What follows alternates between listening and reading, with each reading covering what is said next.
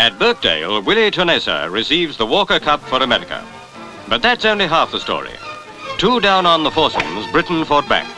Amateur champion Frank Stranahan of America went down to Carr of Dublin, and the hopes of the 12,000 crowd soared. Here's Stranahan putting.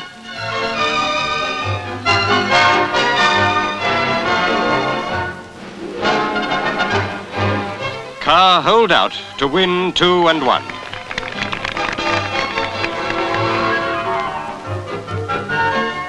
The great Willie Turnesa, 4 up at halfway, lost to A.T. Kyle.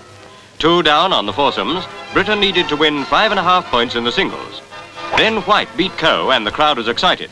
Caldwell held Paddock of Ohio to halve their match. This was the key match. If we'd won, we were there with a chance to tie.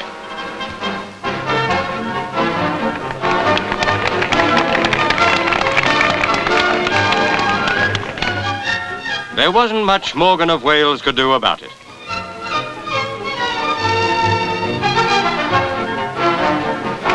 Chapman beat him fairly easily. In bunkers and on the greens, the Americans had the edge on us. And so, taking the rough with the smooth, they won the Walker Cup in this, its 30th anniversary year. In golf, you've got to sink your putts to be in the swim.